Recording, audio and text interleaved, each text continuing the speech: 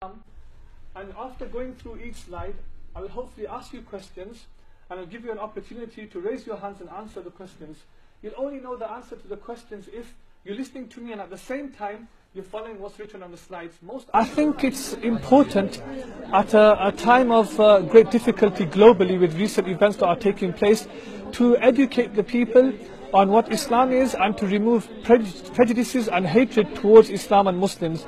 And obviously we find that there are lots of evil groups committing acts in the name of Islam, calling themselves Muslims. However, in reality they are anything but Muslims, because the word Islam means peace. What they're doing is terror, and the two don't add up. From the teachings of Prophet Abraham.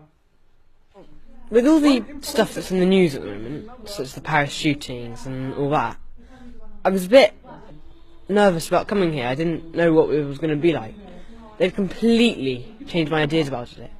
I mean, what you told us about there, about having one orange that's mouldy and a bunch of good oranges, it's really good. It's exactly what I feel. I was really excited because I've never been to a place different to a religious church, Christian church. So I was excited to see what new things were here and what you get, the different religions are like.